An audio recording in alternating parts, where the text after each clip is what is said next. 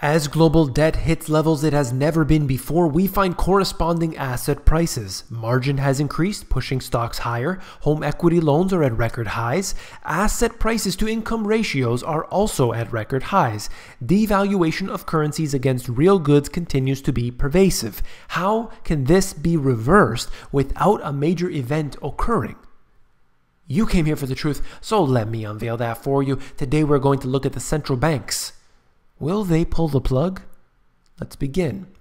Looking at this article out of Reuters, worldwide debt has risen to a record $226 trillion, more than 3 times the global annual economic output. Firms in more countries are struggling to service loans, and that comes just as the central banks are preparing to end their super cheap credit policies. World markets are expected to get confirmation over the next week that normalizing global interest rates from the extraordinary low levels introduced to offset the fallout of the 2009 credit crash is no longer just a US phenomenon. We have seen what the Federal Reserve has done. They increased these fractional amounts over the last little while to bring up interest rates, and they're claiming that they're going to continue to do this. We have seen the ECB saying that they're going to pull back on their bond buying program. They have suggested that they are going to try and normalize things to some degree, but have no fear. There's still going to be money printing, and there's still going to be reduction in interest rates and everything else. So don't worry. We're just going to try and slow down a little bit. And you can see that globally. That's what they're claiming, that they will bring back $1 trillion US worth in liquidity over a 12-month period. Whether or not they're going to do that, I have no idea. My question is, how can they do this without causing a crisis? They want to do it slowly, but that doesn't matter. The European Central Bank will lay out its cuts to its 2.5-year-old stimulus program on Thursday. The Bank of England looks to raise British interest rates for the first time in a decade, while the Fed is moving towards its 3rd hike of the year. All claiming to do things. We'll see if they do it. I believe that if they are going to raise them to rates that are normal historically, then they will, of course, crash the markets. Canada's central bank held its key lending rate at 1% Wednesday, saying it weighted global uncertainties against a stronger economy, pushing up inflation in its decision. Just recently, the central bank had raised interest rates, saying that the global economy was doing well, that the Canadian economy was doing very well. And now we look at it and they're suggesting otherwise. Oh, well, we just want to be sure, so we're not going to increase the rates. That's all fine, but when you suggest something purposely to try and generate a frenzy or a run, then this should be anyway, causing concern for every speech you ever have, every statement you ever put out. How do we believe it if we keep seeing this happening over and over again? Well, of course, this is what people do. They believe the central bankers. The bank predicted inflation would rise to 2% in the second half of 2018 after picking up in recent months as the Canadian economy apparently soared. I don't know where those statistics are coming from.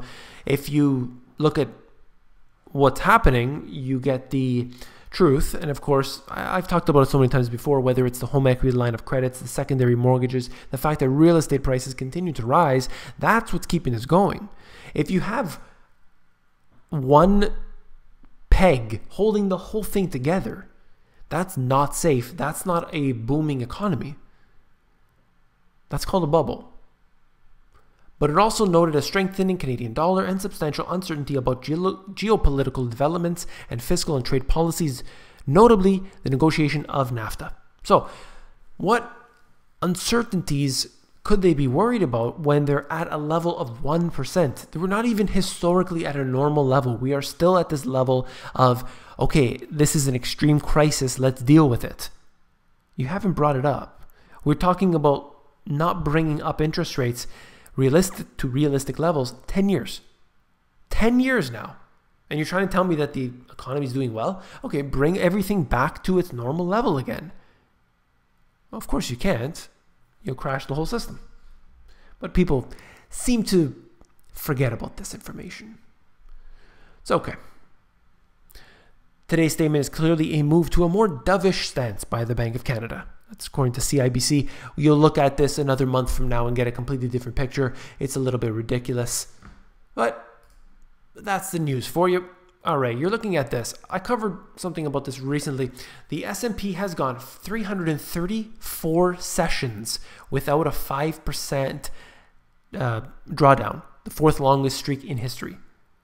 5%. I've shown you, I believe, on this channel here before, the 3%. The market hasn't moved 3% in so many days, and it looks even more extreme when you see it as a 5%. Trading sessions without a 5% SPX drawdown. I mean, you're looking at this being the fourth highest. Other times were in the 90s, twice out of these 3 times in the 1990s. I believe it could definitely surpass some of these, if not move on to the highest. I don't deny that. People are always saying that I'm calling for a crash. I'm saying that there will be a crash. I'm saying these are the reasons for the crash, but there's no telling how far they can kick the can down the road. If you print money, you will push asset prices up. Print more money, push interest rates down, you'll push asset prices up. That's the way this works. It's not going to be as if the central banks are holding back and they're, there's a lot of silly talk out there. It's pretty simple. Central banks print money, they buy shares, it pushes stocks up. If they dry up liquidity, they're going to basically watch everything come tumbling down. It doesn't take a genius to figure that out. I don't know what's so difficult. In contrast with historical seasonality patterns, SPX realized volume dropped in the month of September and it appears to be headed toward the third lowest value in the history of the index. S&P 500 realized volatility. Now they're showing October 17th to date here. If it declines to this level, we will see literally the third lowest in the history of this index. The market is suggesting right now that there's nothing to be concerned about. Literally nothing. Even though we have so many things geopolitically, for one, to be concerned about. The market shows nothing. Why? Because they know that central banks will just print up more money should they need to. And that's very frightening because you're essentially putting all your trust in the central bankers. Probably not a wise move. But I'll leave that to you. And some different information here. Some of the world's richest people were braced for their financial details to be exposed on Tuesday night after a major offshore company admitted that its computer records had been hacked. Appleby, a firm based in Bermuda with offices in many tax havens, said it was in the process of warning clients that they may be implicated in a massive leak of sensitive information. So once again, a hack attack releasing people's information. This goes on all the time, whether it's Equifax, whether it's anything. So the reason I mention this is because we have our information kept with different companies, one or another. Sometimes, you give up information willingly and other times not so willingly. All of that is put into a database somewhere. These databases could be accessed by different people, different groups, that you do not want them to have that access. And yet, they get it. This is the danger of this technological age that we live in. It's one of the downsides. And we look at this and you just have to remind ourselves to be very careful what we do. Try to give up as little information as possible. And don't give in to anything that you don't need to. A growing percentage of renters believe it is cheaper to rent than to buy a home, which helped explain why the home ownership rate remains persistently low nearly a decade after the housing crash. It talks more about this, the statistics about renters and home buyers, tries to make this, make it reasonable for people to understand. I present you a different part of the truth here. You can look at the statistics, see how it's going for yourself. The thing that I want to talk about is most people, not everybody of course, but I would say a large percentage of people that are working their 9-to-5s, if they could, they would probably want to buy a home versus rent it. Not all people, and there's people in different situations. Maybe they aren't staying in the city for too long. They don't know what their future has in store. Or there's a lot of different reasons why people would rent over buying, even if they had a lot of money. But that brings me to my point. People don't have money. People don't have savings. They don't have money for a down payment. They do not have enough income coming in to buy a home. So what do? They rent. And then, you're presented with that truth, and then it sort of shakes one's paradigm a little bit, because that is a fact. These are all facts. When you look at subprime mortgages, look at what happened previously. Of course, that is still going on today. But see where it was going previously. All these people stopped renting and they started buying, and they were using subprime to do it, and it caused a major catastrophe. That was really the linchpin. That was the spark setting off the financial crisis back in 2008.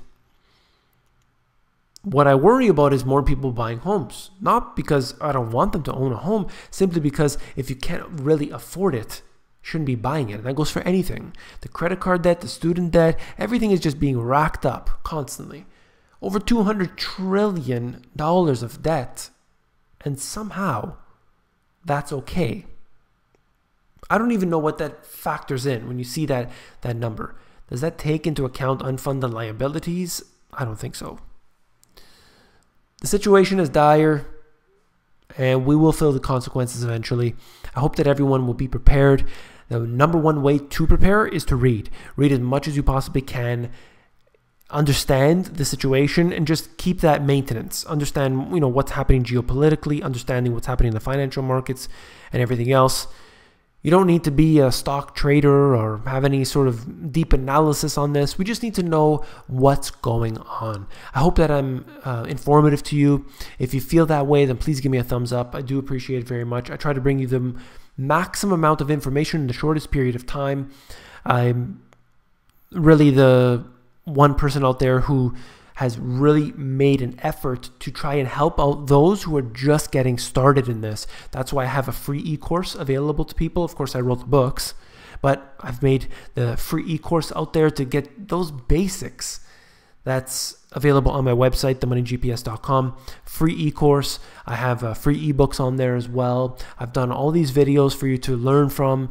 I hope that I have been some use to you. So once again, you could support me by simply giving me a thumbs up, subscribing to the channel, nearing 70,000 at the time of this recording subscribers. So I want to say hello to each and every one of you. And if you're not already a subscriber, definitely hit that subscribe button. Last but not least, if you found this video informative, I know you will find my books, The Money GPS and my new release, Global Economic Collapse, even more informative. You can flip through the books at Amazon. Links are in the description below. Take care.